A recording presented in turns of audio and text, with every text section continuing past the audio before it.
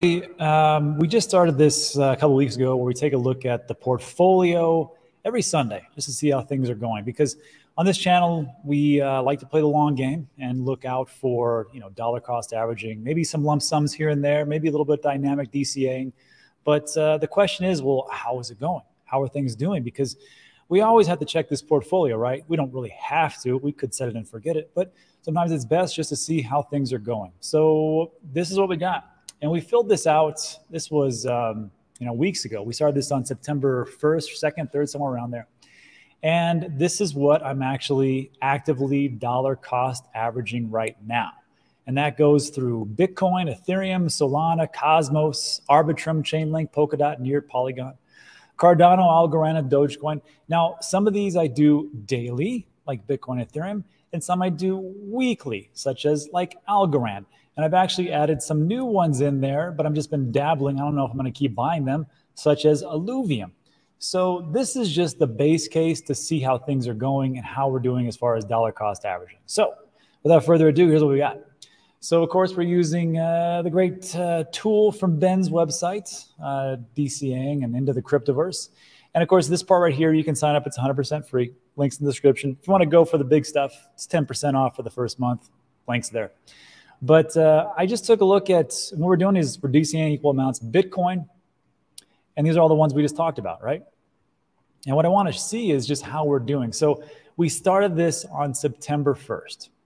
And today is October 1st. So how do we do? Well, the first month you just start putting in, and we're just going to put in $100 a week, right? It doesn't matter. We could put in $10 a week. It doesn't matter. And I actually showed over time how like $10 a week back in the last cycle, if you started in 2018, you'd have hundreds. Actually, just watch the video. I'm not going to get everybody's hopes up because it gets kind of ridiculous. So just know that if you're like, I can't afford $100 a week and all this stuff, it's okay. Because there's something out there for everybody. And if you're able to, watch this, maybe you can afford $10 a week. I don't know. I'm not your dad. I'm not an investment advisor.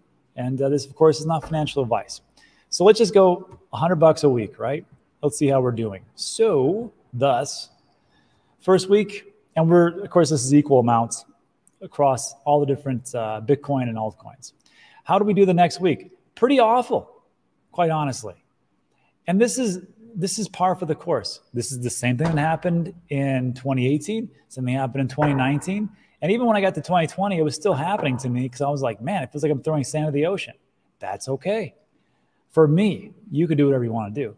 So like the first week, I'm like, man, and Arbitrum, which I've been talking around for some time, actually, I think it's going to do very well in the next bull run. It's the worst performer in a week. Now, that's the whole beauty of dollar cost averaging. Going week to week, hey, some people will say, you really shouldn't look at it whatsoever. But I mean, I think it's something that everybody should know. Like, look, you're going to eat it for a while. And that's usually what happens. And of course, remember, we got the rules underneath me. What's the very first rule? We take a look at it. It's all gone.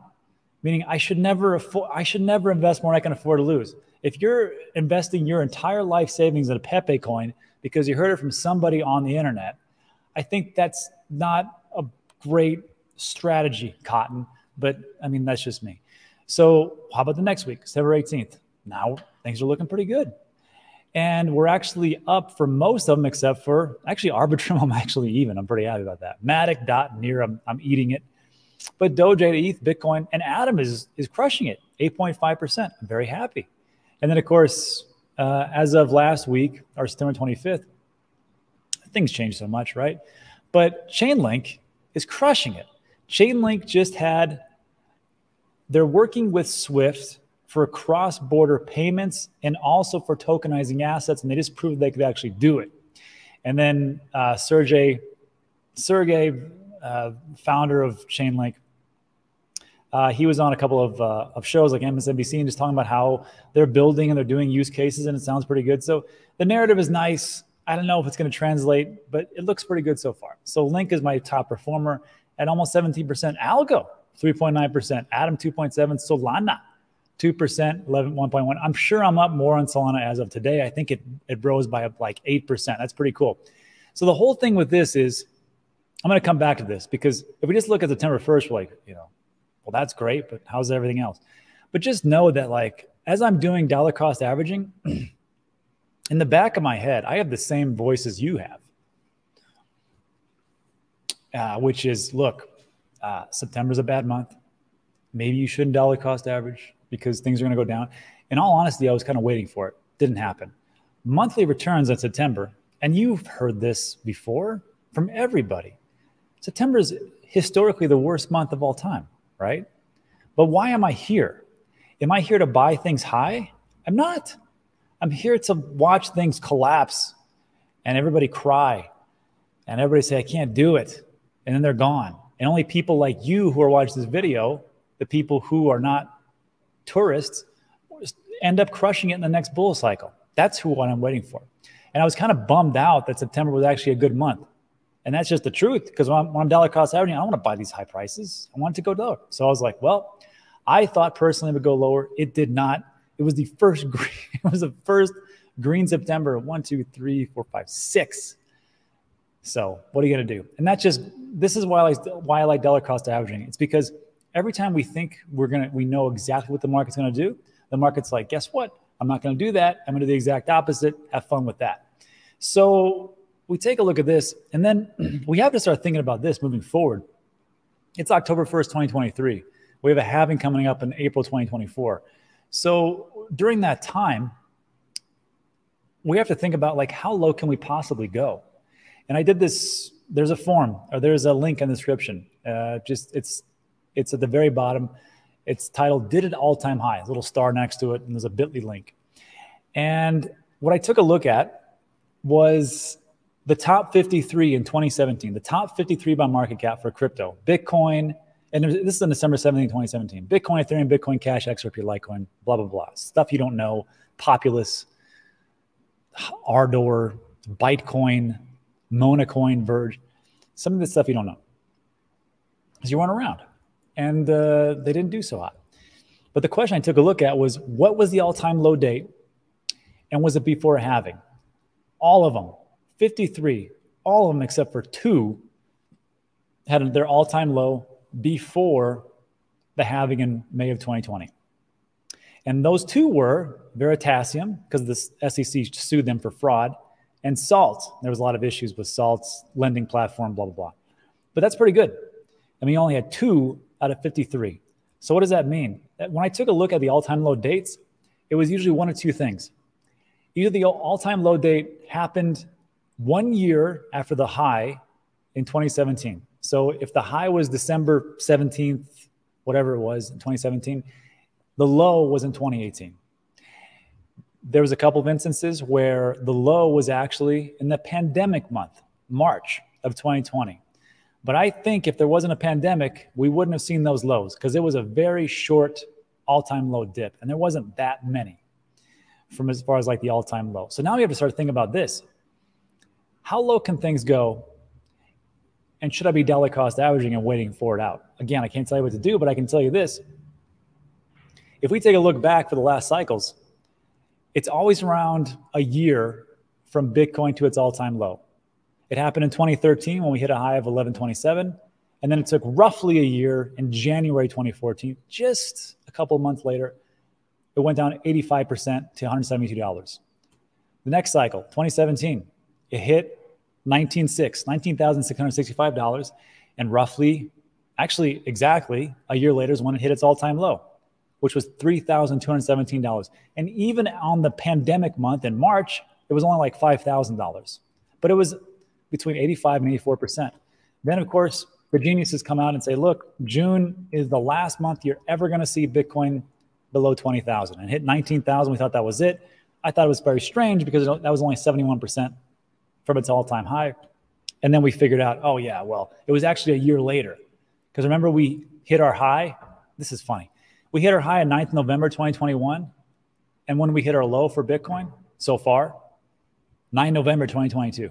15,000. But again, that's not 85%, that's 77% from the all-time high to the all-time low. So we'll see. I mean, who knows? I don't have a magic crystal ball, but it just seems like it's either usually a year afterwards, or sometimes there's, like, some people call it a secondary scare when something happens. And I think that's what we could see moving forward.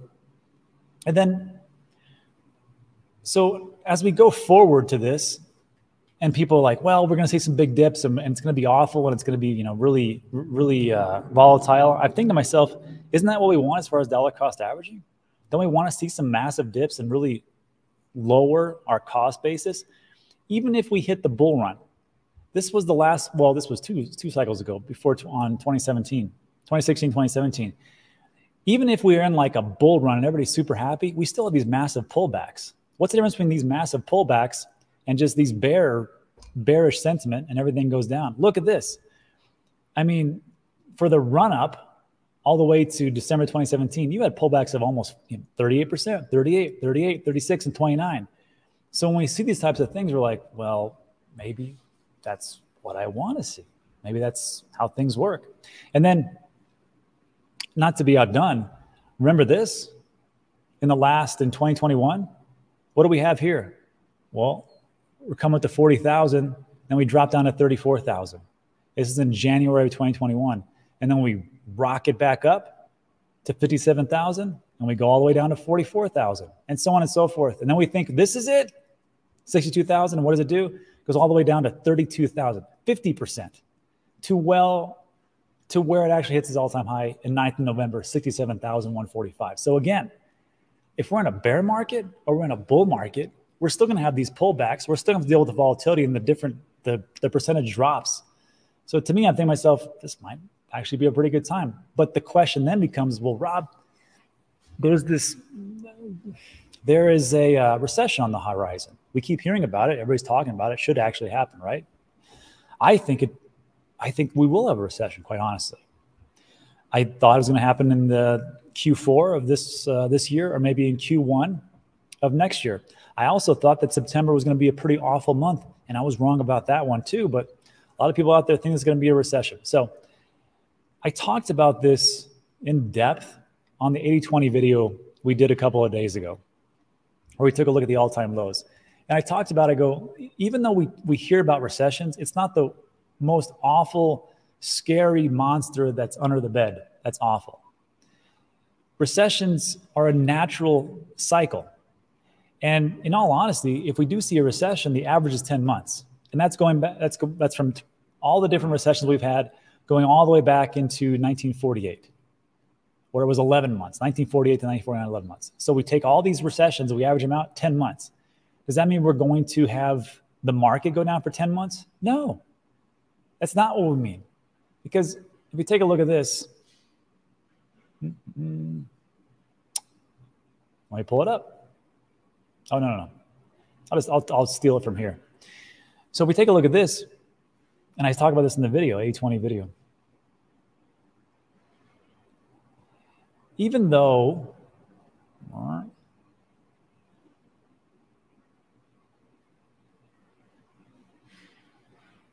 we have a recession, the recession is not the economy.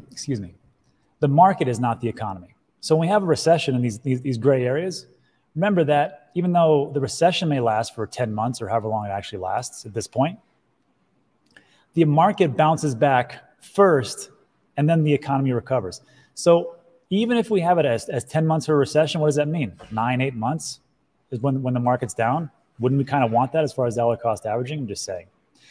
And again, watch the 80-20 video. I know people are scared about the recession. I know we were also scared about a pandemic. I know we were also scared about different wars that are breaking out. I'm sure. And I remember that we were scared when everything happened as far as for money printing stopping, and then it just starts back up. So I think there's some narratives that kind of scare us out, and we really shouldn't do that. But again, every time I think I know where the market's going, it doesn't. That's why I dollar cost average and move forward. So let me know what you think about that in the comments section. It's just a little thing to be aware of about what's going on. And then also, how would you guys like some free crypto? Pretty good, right? I am giving away 100,000 SWEATCOIN over the next 2 weeks, as a matter of fact. I'm also giving away 10 different NFTs from SWEATCOIN. Now, before we get into this, let me just tell you right now, I'm super biased on SWEATCOIN. The reason is because I own a boatload of it.